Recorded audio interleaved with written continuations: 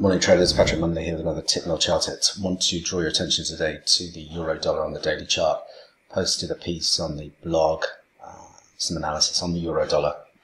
Now looking at a specific setup here where we could enter into long positions. We've got a bullish reversal just before the elections.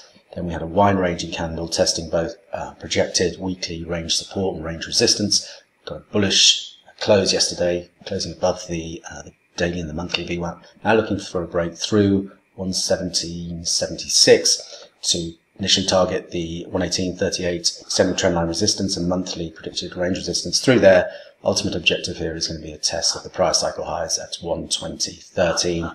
Protective stop just below 117. As always, traders, plan the trade, trade the plan. Most importantly, manage your risk. Until next time, thanks very much.